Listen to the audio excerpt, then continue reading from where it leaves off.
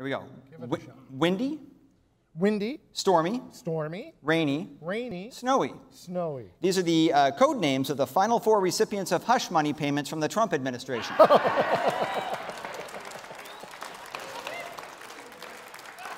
The final 4. Final 4. Final So far. I guess finality is, I don't know. The 4. The 4. Dead guy. Dead guy. Another dead guy. Another dead guy. A third dead guy. A third dead guy. Chris Berman. Chris Berman. Chris Berman. These are the final 4 people considered to be worse baseball announcers than Red Sox play-by-play guy Dave O'Brien.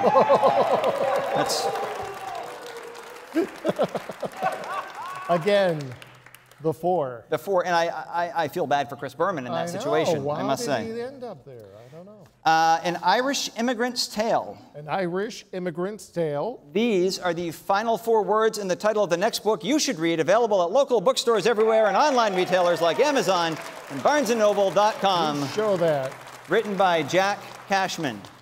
I know him. He's on the show next week. I can't wait. He was tough to get. Let me tell you. I believe that, actually. There were payments involved. My cup is full. My cup is full. These are the final 4 words I usually say before I spill my drink. St. Peter. St. Peter.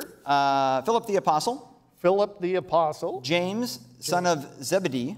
James, son of Zebedee. And Judas. And Judas. These are the final 4 apostles to break down and switch to Geico, ultimately saving them 15% on car insurance.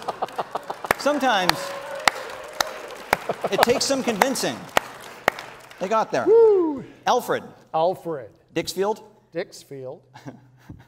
Owl's Head. Owl's Head. And Otis. And Otis. These are the final 4 town names in Maine that make me giggle more than the town of Smyrna. Final 4. I like Smyrna. That's a good giggle. one.